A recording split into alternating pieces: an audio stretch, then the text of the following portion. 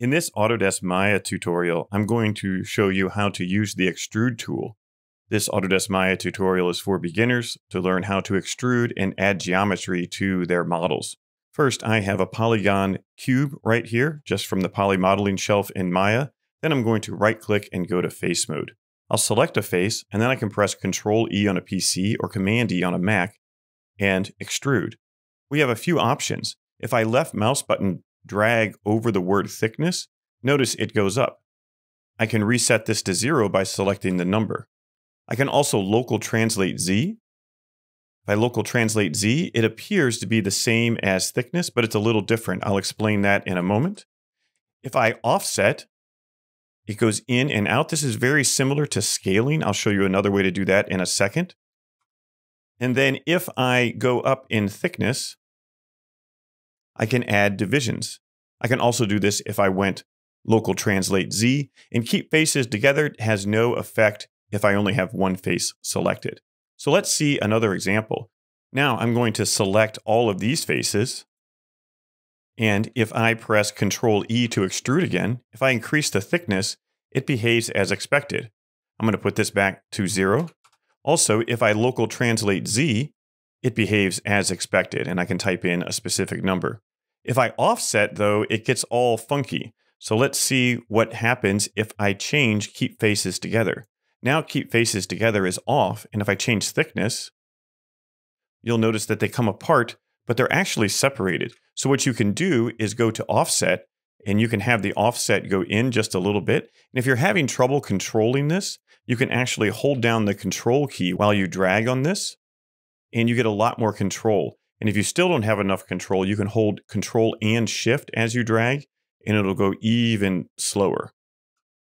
So if I have keep faces together off, I get all these separate faces. Then I can press G on my keyboard to repeat the command, and then I can local translate Z and quickly make this form here. And then I can increase the divisions if I want. And this is a very fast way of creating a lot of geometry.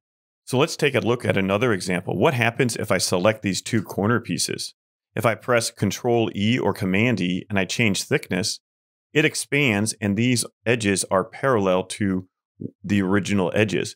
But that does not happen if I put the thickness back to 0 and then I do local translate Z. You'll see that now I get this strange wedge shape. Notice that these edges are longer than the piece in the middle. That's because normally extrude comes out of the normal of the face. But here, since we have two normals, this particular edge doesn't know which normal face to use or which vector to use. So then Maya calculates with the extrude tool the average between these two normals, and that's an angle coming straight out like this. And then since this doesn't have to calculate the normal, it goes the full extent, but it still has to connect to this one. And so that way it is half the distance. So just be aware of that. And if you turn keep faces off, then it'll extrude out like this on local translate Z, right? But then thickness will also work. So just be aware of that. And then of course you can increase the divisions. Let's take a look at another form. So if I just move over here and then I bring in a circle and I press W and we move our circle over here and we'll right click, go to face mode.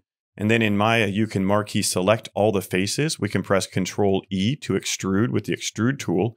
And now let's see what happens if we turn keep faces together off and then we local translate Z. So we can make all these spikes and then we can click on offset and then we can hold Control and we can middle mouse button drag offset till we get it to exactly the way we want.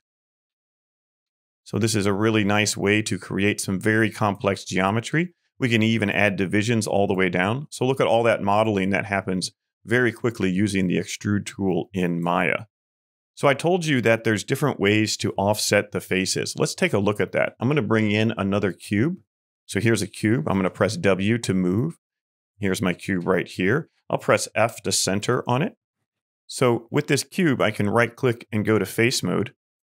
Then I can select this face. I can press Ctrl-E or Command-E to extrude in Maya. And then if I scale with one of these cubes, it's going to only scale in that axis, which can be helpful. And you might notice that this looks very similar to the offset command. So the offset can scale in addition to that. but usually you want to use one or the other. Let's take a look at that again on this face. So here, if I click both of these faces and then I press Control E or Command E to extrude, I could either use the offset command, but I want to keep faces together off, but I can also click one of these and then I get a global scale, and then I can offset those faces in. Then I can press G on my keyboard to extrude again, and then quickly we move out. I can increase my divisions, press G to repeat the command, go like this, and then we just keep going. So it is a very powerful tool that can quickly make a lot of geometry. Let's go ahead and look at one more piece of geometry. So I'm going to go ahead and create a polygon primitive, and I'm going to grab a soccer ball. Soccer ball is a great form. Then I'm going to press W to move the soccer ball, move it over. Then I'll right click, go to face mode. I'll press F to center the soccer ball. I'll select all of the faces. I'll press Control E to extrude. I'm going to turn off keep faces together. And then I can set the offset by holding Control and middle mouse button after I click on it. And so we can offset the faces in like that. Then we can press G again to repeat the command. I can keep local faces off. And then I can click the offset command, hold Control and middle mouse button, offset again. And then I can local translate Z and have all these pieces go in.